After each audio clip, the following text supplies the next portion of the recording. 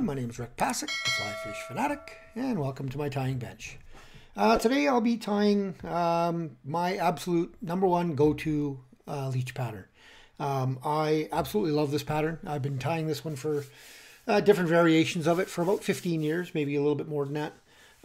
It's usually my #1 fly onto my line when I'm indicator fishing. I really love this fly under the indicator. I have ripped and stripped as well, really slow, but then usually I'll go with a smaller bead so it doesn't sink so fast. In this pattern, I like putting an oversized bead on just to get it down quick.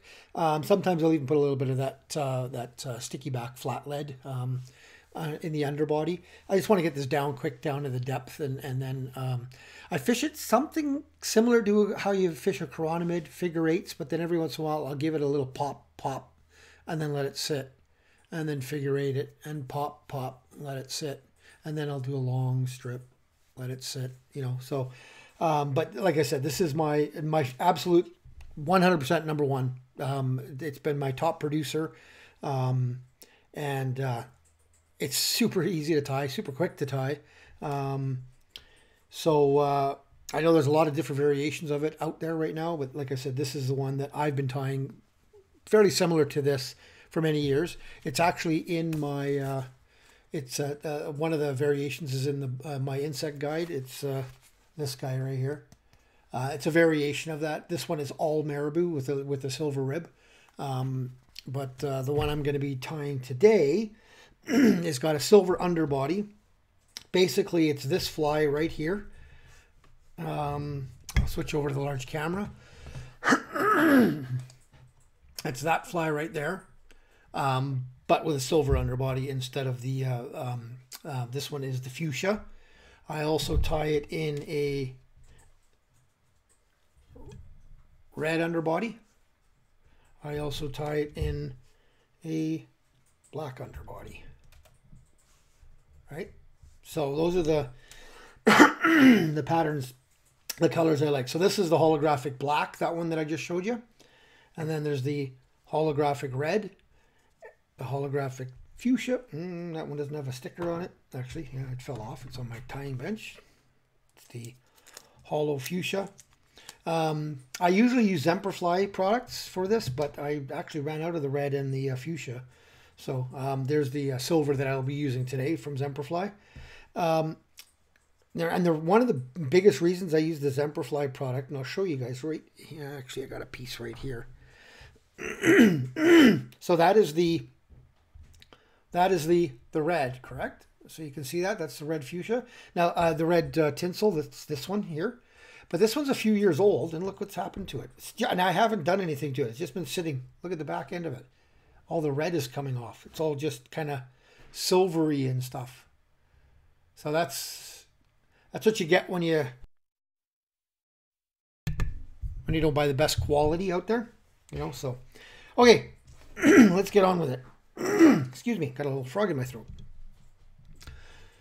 So I got a little bit of a different lighting and everything set up today. Let's see if that helps you guys. I'm able to get a little closer as well. So in the vise, I've got a Hook-Hend BL599 in a size 12.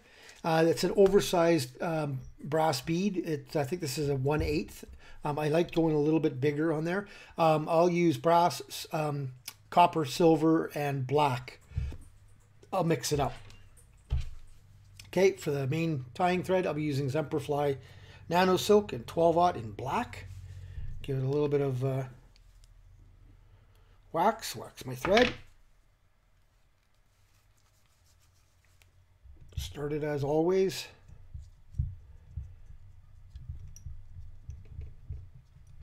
Let's get it roughly back to the curve and then come back again. And then get my scissors, cut off that waist. Now, for the tail section, I tie it in two different ways. I tie it with Marabou or I tie it with foxtail. And that's kind of...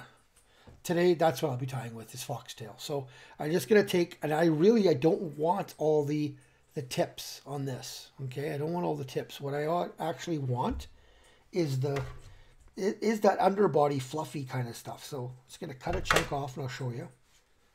So I don't know if you can see that. It's kind of hard to see with it so close. But see, there's that's all the underbody and all the longer fibers at the front.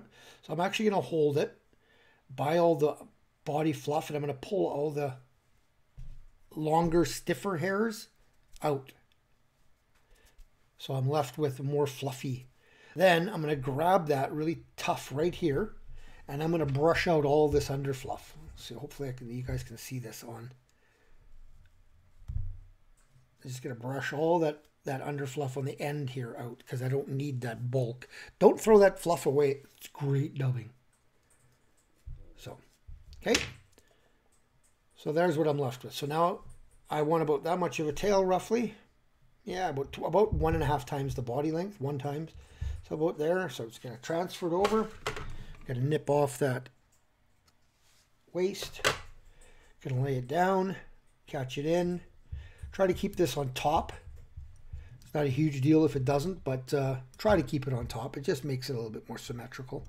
And then I'll go down around the bend a bit here because I want this kind of hanging down when it's in the water. Then I lift the tail up. I put a wrap in behind and back over top. Okay, back to the front. If there's any of these long ones that I didn't catch, just pick them out. Not a big deal. Right? So, pretty simple. Now, I'll take a piece of ostrich, black ostrich, and you try to, what you want to find is ones that got nice long barbels coming off of the main stem. It just helps, gives you a little bit more movement. You see these got fairly decently long barbels when I spread that out. See, so okay, nip off the butt there, the hard butt. Just tie that in. I lick it a little bit just to get that stuff under control. And then, again, keep this on top if you can. Again, not a killer if you don't. And come around that corner to the tail. Just check. And back forward again. Now I'll take my silver, Semperfli silver holographic tinsel. Just nip off a piece. Lay this in. Oh, come on, there you go. Again, try and keep it on the top. Again, this is just all for just to keep the body looking the same, right? So down and around. Bring that in. Now, sometimes I'll just put a couple of dabs of super glue on there just to hold down the flash, but it's not necessary. So now I'm gonna just touching, overlapping wraps. I don't want any of that underbody to show through. If it does, just go over it twice. It's not a big deal. And I'm pulling, not crazy tight, but I am pulling this tight. I want it tight on the body here. And that's why I said sometimes I'll put some crazy glue down because that'll just really suck that in there. And then I'll put a couple of wraps right at the front. Okay. Actually, I just noticed there's a little bit of tinsel, a little bit of the underbody showing there. So I am going to wrap it one more time here. Just going to give it one more wrap right at the... I mean, that's just me being picky, but you don't, it's not like the fish are going to see that. So, nip that off. Now you got to be careful with this ostrich. It does have a tendency, especially if it's older, like this stuff is, of wanting to break. So you got to be kind of gentle here. And you just space these out fairly evenly if you can. Don't worry if it's laying forward or laying backward, the barbules. In this case, it actually worked out nicely. It's backwards, but sometimes they'll lay forward. So now I'll do 2 wraps right at the head. Lock it in, lock it in, lock it in. Couple 3 in front. You can rip this off, but again, I don't like doing that because sometimes it pulls out. So. Now I usually do 2 sets of 3 to 4 whip finish And the reason is because a lot of times I don't use head cement on these. If I do, then one set's good enough. So 2 sets of 3 to 4. Nip that off. And there's the finished fly. Like I said, super simple to tie, really quick, only a couple of materials, and absolutely deadly effective. I'm gonna just get this one wet so you guys can see what it looks like when it's wet.